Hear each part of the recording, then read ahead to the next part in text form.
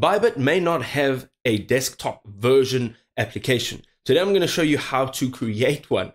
That's right, you heard me. So let's dive in. So I've got my laptop here and I'd like to download a ByBit application. But if you go up to the top right hand side, you'll actually see there's a download button, and here you can scan to download an app, but this will be downloaded on a mobile device.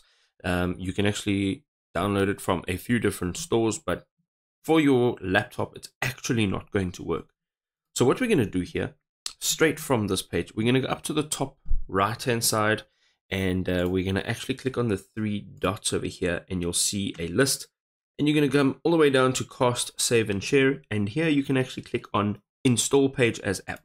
Now, this is not an official ByBit application that you're downloading and installing. However, the way this works is it converts this page into an app, and then you can access basically everything from this page in that app. So you won't have to open up Chrome again to actually access your ByBit account. So here it is. This is its own independent app. You can see over here, it is its own app. So it's actually not installed as a separate account. This is actually installed as a ByBit app straight from Chrome.